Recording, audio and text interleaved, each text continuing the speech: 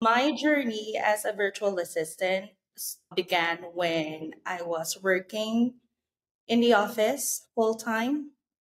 And I just got back to work because I had a 2 year break right after I gave birth. So we decided that I stay home and take care of my son. And that was for 2 years. And then finally, the time that I need to go back to work and I'm working full time again away from my son, I got really depressed, Yeah, because I of get it. the bond that I have established with my son.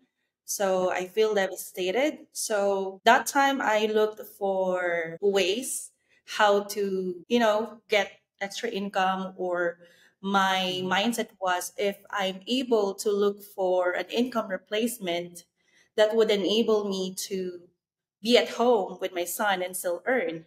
Now, because we got to be honest, we want to be with our family 24/7, but we got to earn money as well, right? So Exactly. that time I chose working, but my heart is really, not there. And so I discovered this platform where people could apply for an online job. Mhm. And it wasn't really a walk in the park.